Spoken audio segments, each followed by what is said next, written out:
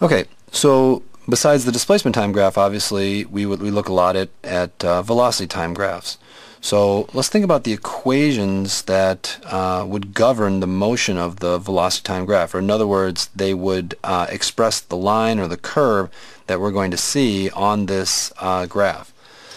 Now if we go back to the equations, there are actually a couple of equations that have both velocity and time. So here's one equation, and this is the equation that's going to govern the line. But there's also this equation. This has both velocity and time. And this, of course, allows us to calculate the acceleration. We're going to see this equation on the graph. We're going to see this equation on the graph. And actually, we'll even see this equation on the graph. The only one that we won't see is the one at the bottom down here, v squared equals v naught squared plus 2ax, or a delta x. And the reason why we're not going to see this one is because there's no time in here. Obviously, there is velocity, and I do see displacement. But if I'm looking at a velocity time graph, I'm not going to see an equation that does not have time in any way on it. So I'm not going to write an equation here because, as it turns out, there are really 2 or 3 equations that we might think of depending on what it is that we're looking at for this graph. So let's start this by actually making a simple velocity time graph.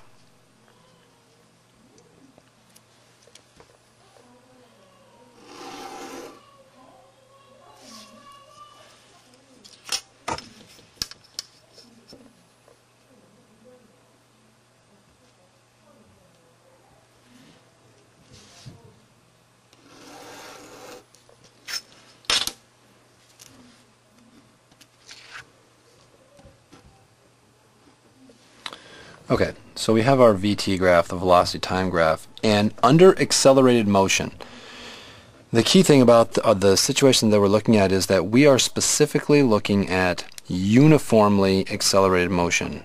Now, uniformly accelerated motion means that in any given time interval, if I pick 1 second or 10 seconds or whatever I pick, the velocity of the vehicle will always change by the same amount. That's what it means to be uniformly accelerated. If I look at 1 second intervals, I'll find that the increase in the velocity will be the same all the time. So as a result of that, when we graph this, the shape of this graph will actually be a straight line.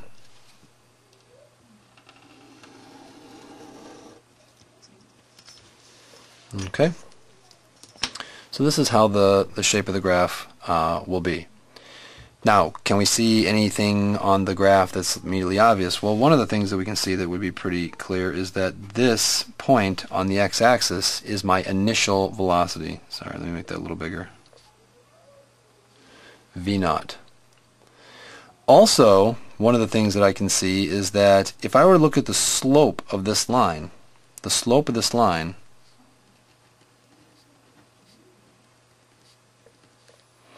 the slope of this line, rather than being velocity as it was on the position time or the displacement time graph, in this case the slope is the acceleration.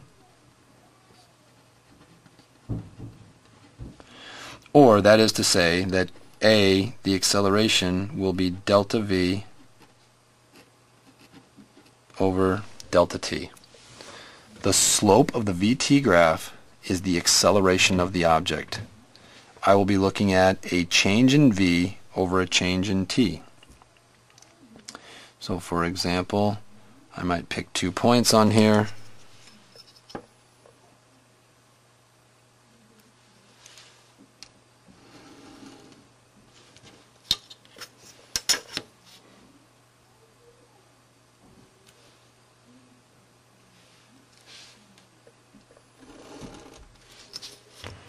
And so on this axis I have a delta V, and on this axis I have a delta T.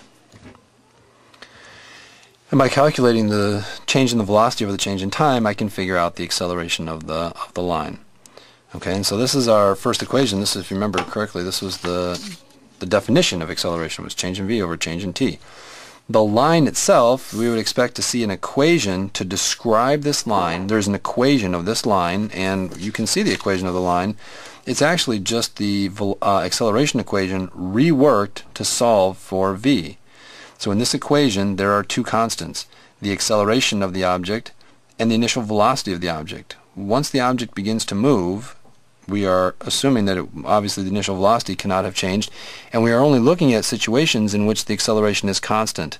So by definition, this would be a constant. That leaves only v and t, which are the variables that I have on each of the axes. So if I were to write the equation of this line, the equation of this line would be v is equal to a t plus v naught. This is the equation of the line. So, and just to remind you, these two are actually the same equation. There is no difference between these two equations. If we break the delta v up into v minus v naught, then we could solve for v, and you would find that this is the equation that it gives. So really, we have not established two equations for this, but just simply one equation. This a constant could be found by looking at the slope.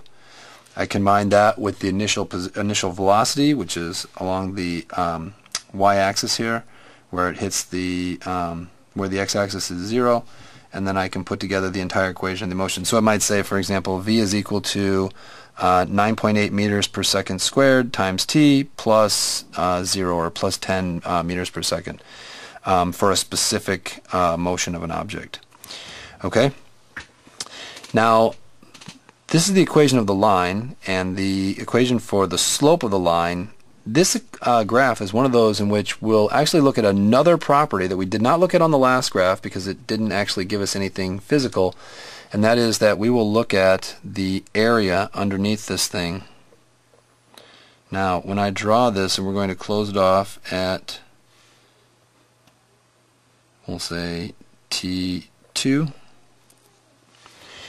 Now, when I close this thing off, if you look at the shape of this thing, the shape of this graph, think about what the shape of this graph is.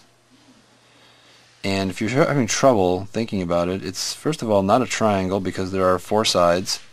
It might be helpful if we took the graph and we turned it on its side, and then it might be a little bit easier to recognize that this is the shape of a trapezoid. I have 2 parallel lines and then 2 non-parallel lines. And it's a simple trapezoid. Now the thing about trapezoids is that the formula for the area of a trapezoid is, as you may or may not know, 1/2 base 1 plus base 2 and parentheses times the height. But I do have to tell you that bases and heights are interchangeable. So in this case, I don't have 2 bases. The bases would typically refer to the, not typically, they would definitely refer to the lines, that are parallel to each other. But in this case, the lines that are parallel to each other are not bases, they're actually 2 different heights. So the formula in this case for the area of a triangle, let me put this down here, area of a trapezoid. The formula for the area of a trapezoid is A is 1/2 B1 plus B2 times the height. But bases and heights are interchangeable, so I could just as easily have written the formula as the area is 1/2 height 1 plus height 2 times the base. Okay, one of the numbers there will be 1, there will be 1 base and 2 heights, or there will be 1 height and 2 bases. In this case, this is the one that we are going to use. So what I need is a formula which will say that something is equal to 1/2 the 2 heights or the 2 values on either end of the line up here at the top of the 2 heights times the width of the graph. Well, I actually have that. I have that exact formula. And there it is right there. So in this case, the displacement or the change in displacement or the change in position is equal to 1/2 the quantity of the initial velocity plus the final velocity and quantity times the time. Well, if you look at the similarities in these two equations, it's pretty obvious that the 1/2, I have 2, in this case, heights, my v and v naught, and then I have a base. In this case, the base on this graph would be the time. So this equation actually looks just like the equation for the area of a trapezoid. And therefore, we can use that to calculate the area of this trapezoid, and more importantly, recognize that that equation is actually represented here on this graph. So let's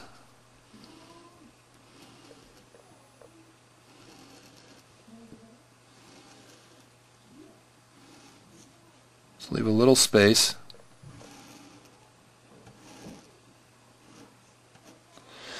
And in here we would have that delta x is equal to 1/2 v plus v naught times t. So take a look. Here's v naught, here's v. What I'm essentially going to do is I'm going to add these two together, I'm going to cut them in half, and then I'm going to multiply by the width. You know, essentially what this equation is doing is taking the equation of this line, finding the midpoint of the line, right? Remember, finding the average of two numbers is the same thing as the formula for the midpoint of a line. So essentially, this first portion, 1/2 v plus v naught, will tell me where the midpoint of the line is. And then what essentially I can do is, if I knew where that midpoint was, I could turn this line on there, and the effect of that is to turn this into the area of a rectangle. So instead of having two velocities, I'll have a single velocity that is equal to the midpoint, and then I'll just simply multiply that height of that midpoint, the height of the midpoint, by the base. And so I end up with a rectangle. The formula is the formula for the area of a trapezoid, but the formula for the area of a trapezoid is essentially a sort of trick for making trapezoids into rectangles, and then calculating the area by simply doing height times width, or length times width. So in this case, we can actually see and this is really important, not the displacement. I cannot see the displacement. I can't tell my position from this graph. What I can tell is how much I changed the position. How much did I change the displacement by? In order for me to know where I'm at, though, I would actually have to know the initial position. And that is something that on this graph cannot be shown. You cannot show where you started from. You can show your velocities, the time, we can find out how much we changed it by, we can figure out the acceleration, but you can never, by looking at this graph, know where did you actually start the motion at.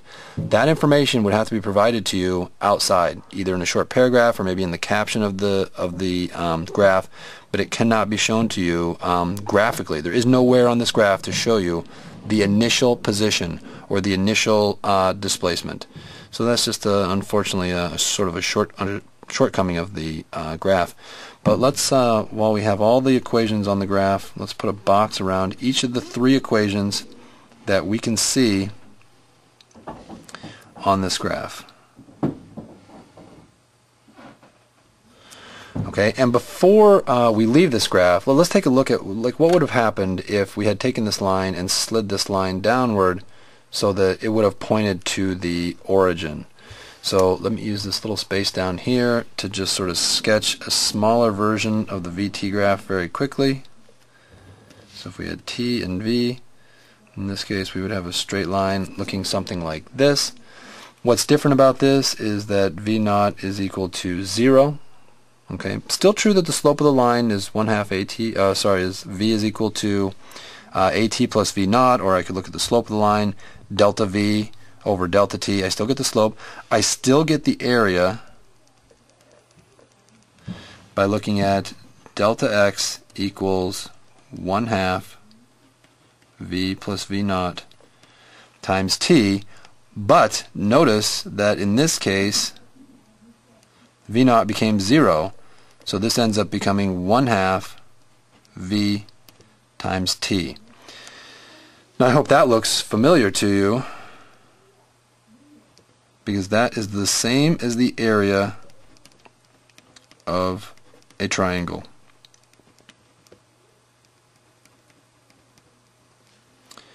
Formula for the area of a triangle is A is 1/2 base times height. In this case, V is representing the height, V is the height, T is the base, and then obviously we have the 1/2 in there.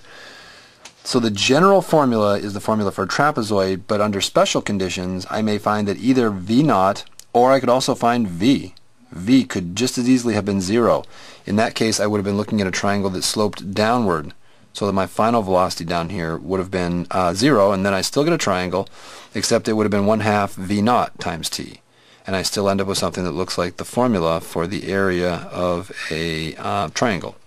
So whether it's a triangle or trapezoid, you can essentially use the same equation, just you really have to pay attention to whether one of the values may have been 0 or not, in which case it will slightly simplify and make it a little bit easier for you. So with these three equations, you should be able to essentially find anything that you need to know about an object, except for its initial position. Delta x, v, v naught, t, the acceleration of the object, the displacement or the change in position. You can find out just about anything on a VT graph.